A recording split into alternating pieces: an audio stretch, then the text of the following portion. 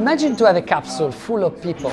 You put this capsule inside the tube, you evacuate the tube from the air so there's no resistance. Now you can move the capsule from point A to point B at almost the speed of sound using a tiny fraction of the energy.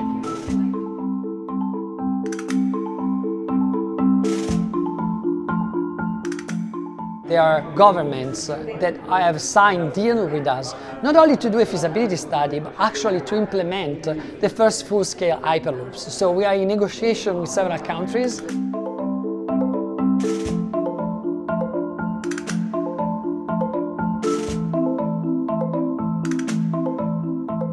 So as soon as we get the conditional permit approved, we are 38 months away from the first passenger to ride the Hyperloop.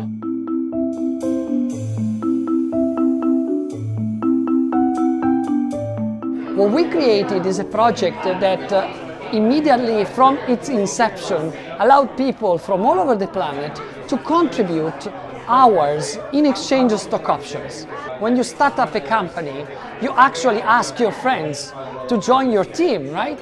And you share the startup moment by giving shares to your co-founders. Well, imagine to do the same thing but at the planetary level.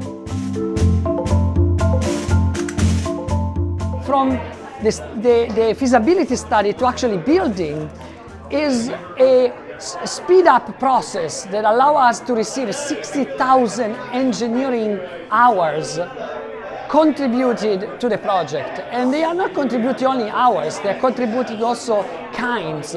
You know, there are companies that are stock listed that donated land, pumps, engineering.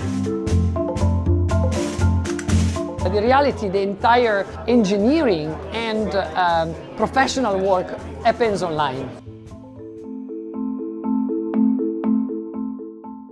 Imagine to be able to have right now 860 people that work from 42 countries.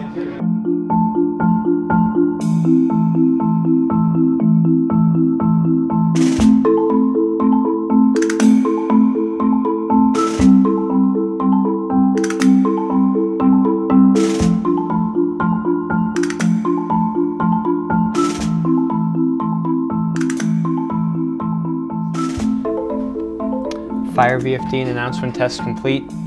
Fire in 5, 4, 3, 2, 1, fire.